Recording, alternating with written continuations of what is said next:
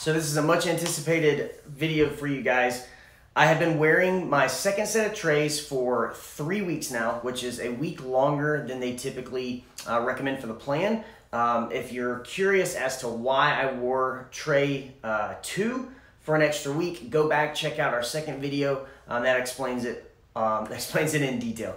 So one question I wanted to answer before we get into tray 3 was somebody asked about cost. The initial kit that has the molding trays and your kind of your starter kit, that retailed online for I think around $100, and I got a discount code for 20% off, so it brought it down to around $80.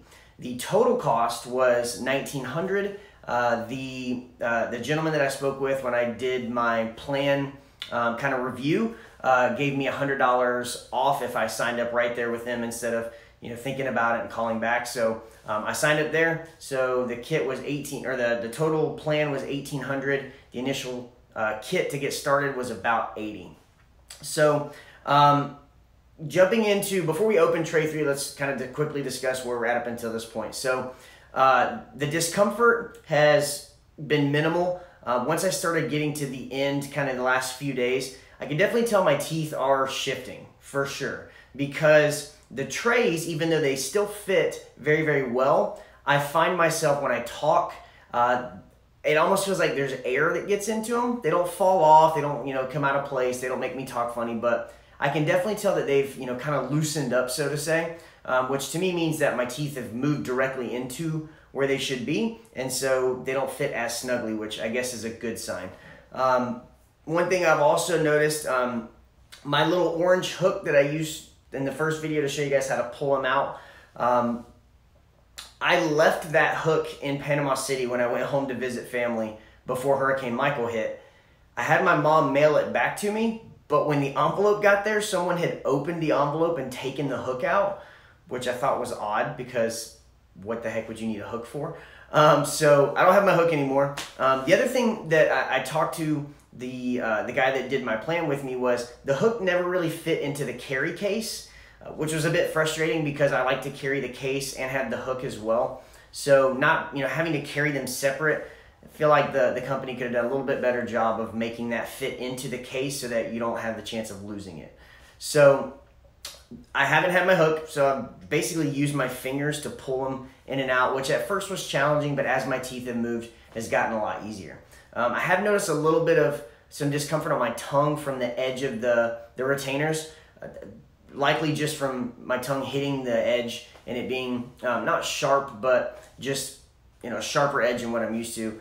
Some of the discomfort on my tongue, the small cuts, it was a little uncomfortable for a few days, but wasn't anything excruciating, and your mouth heals quickly anyway, so it didn't last for very long.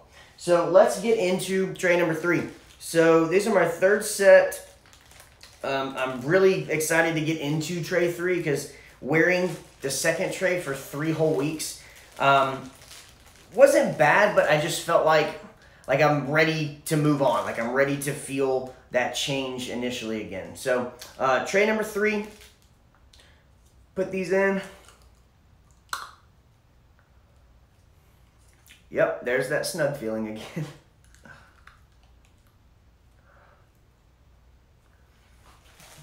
Okay, so definitely back to having something in my mouth that is undoubtedly there. I can hear the lisp kind of come back just a bit. That has faded over the last couple of days, but it's definitely snug. Feels just like the first 2. Not painful. I have a feeling that within the next day or so they will be sore, and that typically only lasts 2 to 3 days. So tray 3 definitely snug. So there's no change in the first day of the new tray so far, which is a good thing because I know that it's kind of like when you work out and you feel sore, you did something good kind of thing. One thing outside I have also noticed, if you don't realize how much you need to brush your teeth, wearing these things will definitely show it to you, because I brush my teeth really, really well, floss every day, sometimes a couple times a day. And even still, when I pull those trays out, there's still some like tartar buildup, I guess it is, that you have to brush your your trays, at least I do, a couple times a day just to make sure they stay clean.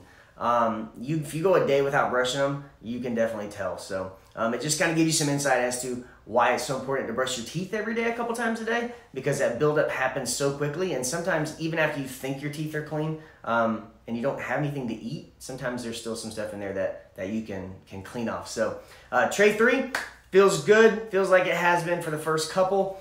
So I'm expecting to have a similar outcome for the next few days. If you have any other questions, ask in the comments below. I love getting some feedback from you guys and love being able to help you, help guide you towards possibly doing this as well. Honestly, everyone I've talked to about it says that the cost is a tremendous value, and that it's dramatically less than what standard braces would be. Just make sure you follow the plan. And if you have any questions, submit them below, and we'll catch you in a couple weeks.